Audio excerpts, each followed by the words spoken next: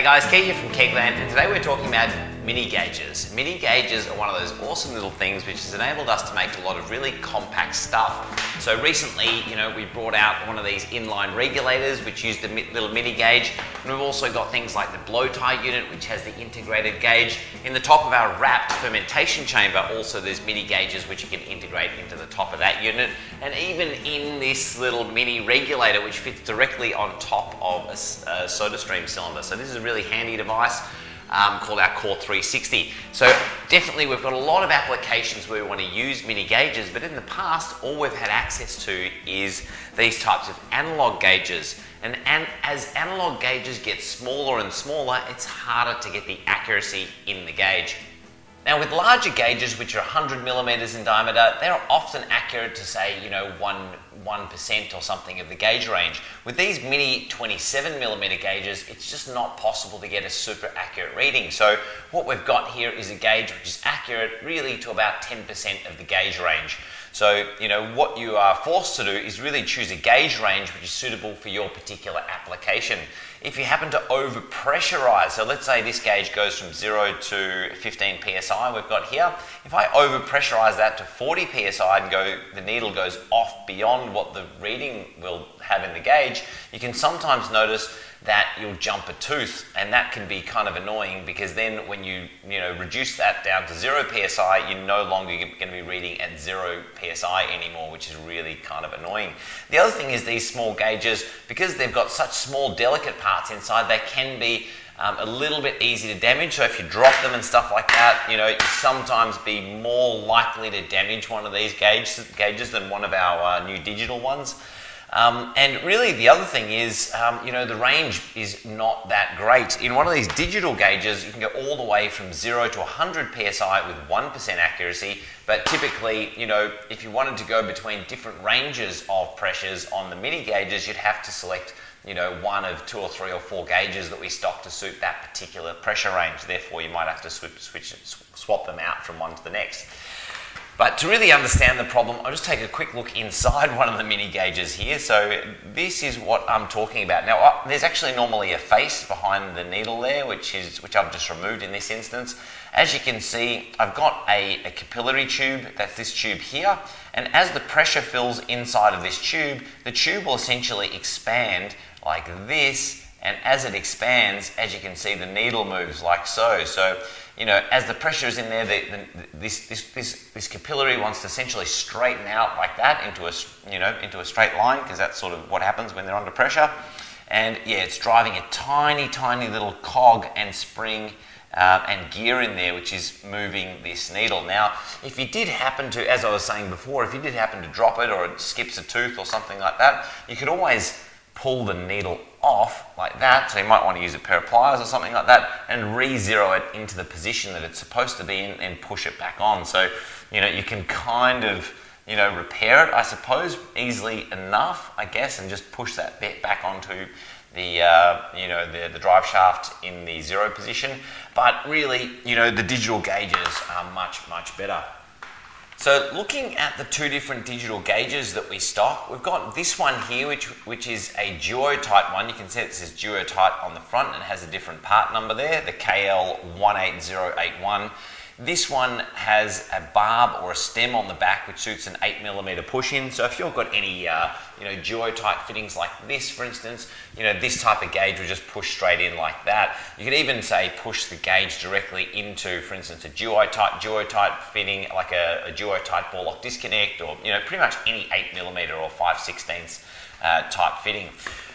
The other gauge that we've got has a radial O-ring seal. Now this particular one is the one that suits things like this regulator here, or things like the blow tie, for instance, or even this Core 360 regulator here. So what you can do is undo a couple screws that holds the stock standard gauge, which comes included out of the inline regulator. So you just remove this gauge like so, by using a Phillips head screwdriver to remove these 2 screws.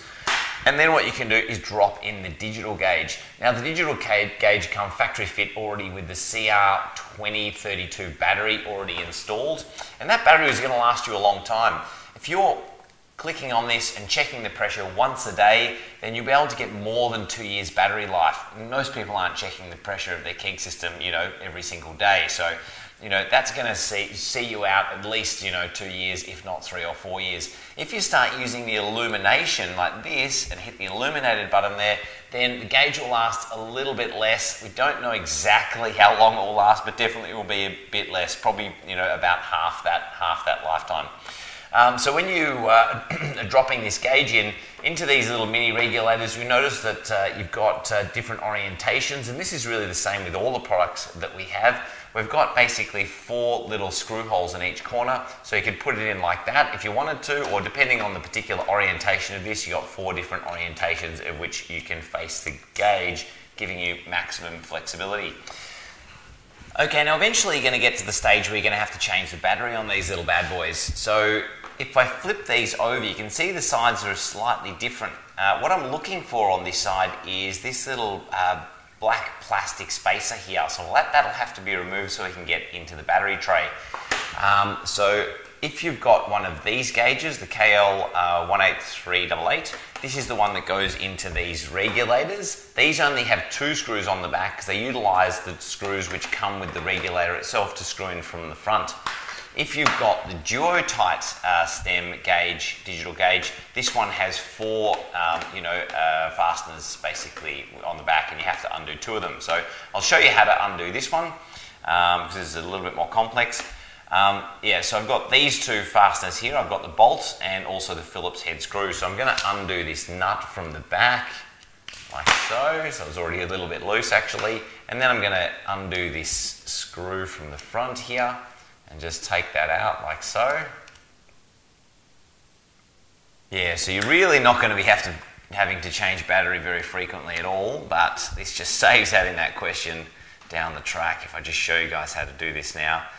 Undo the other screw like this, and now this plastic piece just comes out like that. Now what I've got is just a bit of a toothpick, or look, I've just got this like piece of metal here, but I go from the opposing side now and push the battery out of the battery tray like this. So as you can see, it's a CR2032 battery, and make sure you buy the exact replacement for that one, so CR32 button cell, and drop that into place. Now this one's a perfectly full battery, so I'm going to, put that same one back in there. Put the battery tray back into place like this, or the spacer rather, and then do up that nut from one side, and then do up this bolt from the other side here. Now I will note that it's a good idea to just use hand tools for this one. I wouldn't use, for these delicate electronics, I wouldn't use like a cordless screwdriver. That'll just give you too much torque, and it possibly might mean you're going to strip the threads or potentially damage the gauge. So yeah, just go hand tight like this, no need to go crazy. The other thing is, because these screws are essentially holding the entire gauge together, it's important to do them up to a similar level of tightness. Otherwise you may find, the screen won't illuminate properly or something if you've gone drastically wrong there. But it's pretty easy. You don't need to use a torque wrench or anything like that to get the exact torque, but just sort of approximately the same tightness for each screw in every corner. And then I do that one up just like that. So as you can see, now the gauge turns on, hit this button here, and I can see the illumination is working perfectly. So yeah, that's how to change the battery over. Well, that wraps it up for this video, guys. Hope you enjoyed. If you want to subscribe, it'd be very much appreciated. Bottom right hand corner, and of course, as always, sign up to the Facebook Homebrew community group. All right, see you guys next time. Bye.